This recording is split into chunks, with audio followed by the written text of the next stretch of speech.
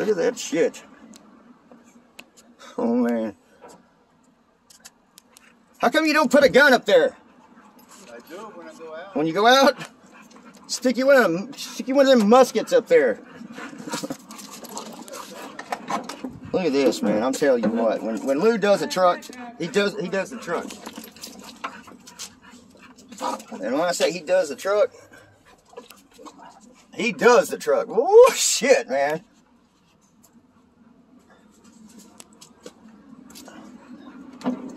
He definitely don't bullshit. Look at that. Didn't even have to slam it.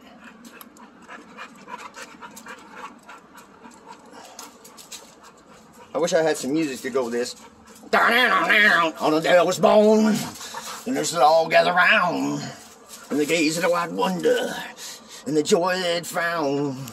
The head nurse spoke up, said, "Leave this one alone." I could tell right away she was bad to the bone.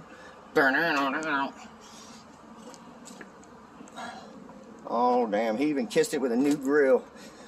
Let me see your grill, your grill.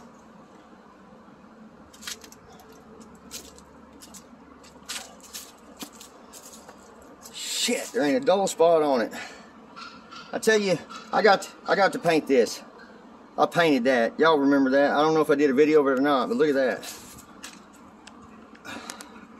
I didn't get a chance to finish it because it used to be at where I used to have a body shop at. Not in my body shop. I was working for that guy learning. Remember? The guy that I always go back to and ask him advice. The guy that had a hard time paying his employees. So he didn't do Lou's truck. Things went sideways and I had to get the hell out of his shop. Because he didn't finish Lou's truck. And one reason, I was pissed off because I didn't get to finish this truck.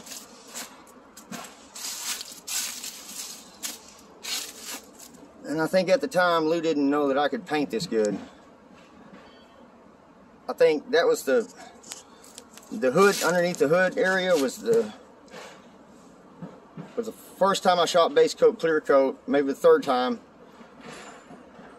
And I got it right with no runs in it, and it looked awesome. And he just didn't have time to put together the rule. He didn't, well, you know, the other boss man, let's say that. He never did get the son of a bitch back together so we could finish it. And so Lou just took his shit out of there and said, "Fuck you," and left. When I went and got it, my own shop, he had already given the contract to somebody else. Go now! Boy, I tell you. Look at this. Boy, man, when he does it all the damn way. He didn't stop. He even put the steering column in it, a tilt steering. He put that in there. That didn't come factory. He had his receipts redone for $150. He had the receipts redone on that. All the grills, all the tail lights. New bed liner, rhino liner. Man, we ain't done yet. Check this out. New pipes. Son of a bitch, man.